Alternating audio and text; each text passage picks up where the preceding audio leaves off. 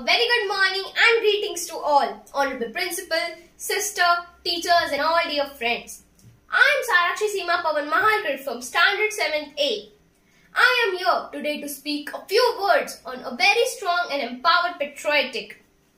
Respected Sarojini Naidu. Sarojini Naidu was a freedom fighter and a poet.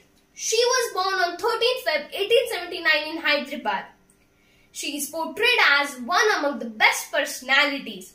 Her birthday is rightly celebrated as National Women's Day in India. She made passionate speeches on the importance of women's education. She was proficient in multiple languages including English, Bengali, Urdu, Telugu and Persian.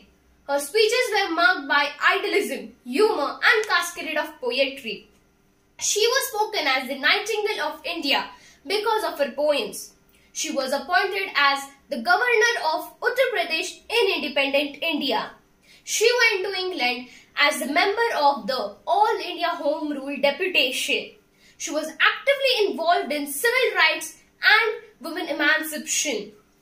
Sarojini Naidu's nationalism was underscored by feminism. She was initiated into the Indian freedom by stalwarts like Gopal Krishna Gokhale and Gandhiji. She was urged to devote her intellect and education for the cause of freedom struggle.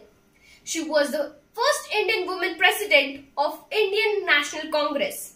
We can see her contribution in various dimensions such as political, social, literary and etc. Following are the publications onto her credit: The Bird of Time, The Broken Wing, The Second Queen Rival and many more. India lost her on 2nd March 1949. She was truly an empowered and self-reliant person. Thank you and namaste.